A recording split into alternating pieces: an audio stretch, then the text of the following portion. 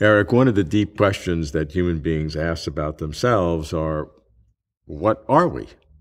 And a traditional answer has given a soul, an immortal soul, or some kind of soul that's united with a body. Religions talk about this, obviously many philosophers. What can we say from a modern scientific point of view about the concept of soul? Is it just to be dismissed? I don't think the concept of soul should be dismissed from a modern scientific view.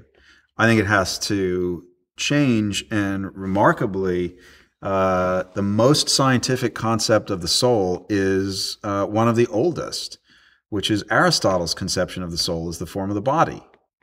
Aristotle said the soul is the form of a body, a living body with organs and a few little things like that. So we can think about the form of the body very clearly. Right? Today, in scientific terms, you can think about the form of your body in terms of your DNA, the information contained in your DNA. That's the form. That's a structure. Okay. And we can think of the form of our brains. The form of your brain is the synapses and all their connections, the interconnected patterns. The Aristotelian concept of the soul makes an enormous amount of scientific sense. It's not the Cartesian or Thomistic conception of the soul. Dualistic or something That's immaterial. Right. I mean, you have the form of your body like a basketball has the form of roundness. Well, you say you have the form. Why do you even need a word soul if the body is just a body and the brain is just a brain? Why are you introducing a new term? You're saying it's important, we should have it. Why? Well, I'm actually not introducing a new term. I'm using an old term in an old way. Okay. What I'm saying is you don't need that term if you're just going to have the brain. Just to say the form of the brain, the structure of the brain, the pattern of the brain. All right. Well, I think that it's important to think about the form of the body, and here's why. Think about the way people have talked about computers and what could be done with bodies and computers. Maybe we scan your body. Right. And maybe, we put you in some Star Trek style scanner or a big Xerox machine and scan your body and abstract the form. Now, people have talked about doing this with brains. They talk about, whole brain emulation. Yeah. Right? So we could take a brain and scan it and generate an exactly functionally equivalent structure of that brain inside a computer. So that's a pattern. That's a pattern. Right. Okay. But that software brain inside the computer, or it would have to have a software body. The brain doesn't exist by itself. So we make your body, we abstract its form, we embed it in some kind of computational or digital substrate. Right? It's now a kind of energy of some kind, electrical energy, whatever. That has the same form as your body does. Right? That has the same soul as you do. So if you were necessarily your body, then yeah, it would make no sense. But I think these computational possibilities show us that you're not necessarily this flesh and blood. Right? You could, if technology were advanced enough, live on in some kind of computational or digital instantiation. And would I have my first-person experience? Certainly, if my pattern is in the computer, and you asked me through the computer questions, I would answer it as if who my children are, or whatever. I'd feel the same. But would I have the same first-person awareness that I have now when I was in the computer? I don't know if you would have the same first-person awareness that you have now. I don't think that the first-person awareness that you have now is the same as the first-person awareness you're going to have in 10 seconds. Well, I think it is. Yeah, I know you think it is, but that's an illusion. Okay, well, I'm not terribly impressed with consciousness and the stream of consciousness of the first-person self. I have it, I love it, but I don't think it's a permanent substance. So you think it's like created every moment, and it artificially creates its own sense of its own memory. So we exist at every instant and have the sense of continuity because we're at that instant remembering all the previous things. Yeah, the first person sense of self is a very pleasant illusion constructed by my brain from moment to moment.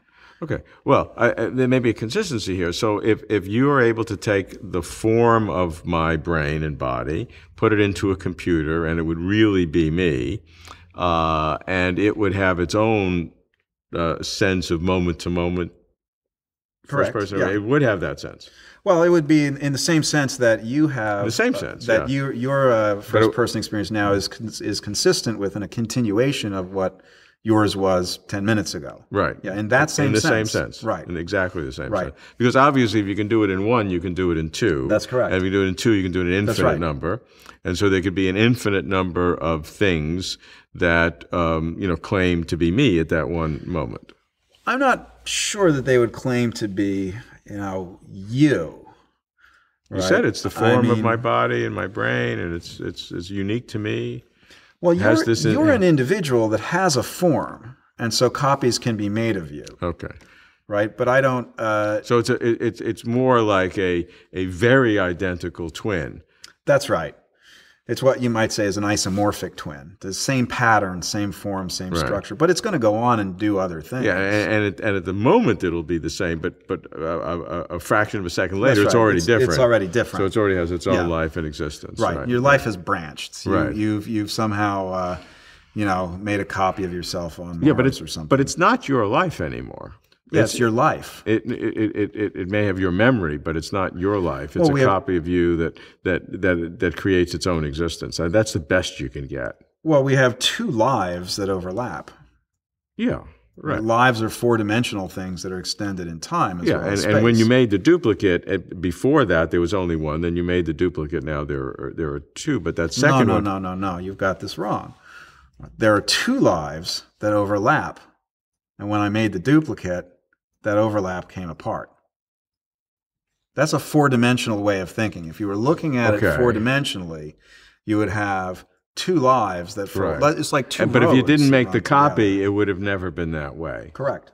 You've had to have made the copy at some point in that four-dimensional play. That's right. And then retrospectively, you could have looked at the overlap prior. Well, if you were somehow, and this is very metaphorical, if you were somehow to look at the whole thing, if you were in a fifth dimension looking at this four-dimensional box. That's beyond my pay grade, the fifth dimension.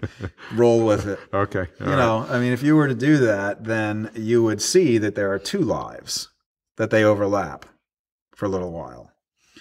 But that's probably neither here nor there. It doesn't change things to think of that, except maybe what I like about this is it could maybe decenter us a little bit from putting too much of a value on the immediate consciousness of the first person. Of ourselves. So it gives us another way. So if you follow your logic, if you can really do that and you can really make that duplicate, and it's consistent and it does have its own consciousness and live moment to moment, it makes us question our own sense of continuity of consciousness that we think is this unity, when in fact that may be an illusion of it's really this moment-to-moment existence with the recreation of a past. Did I get that right? You've got that right.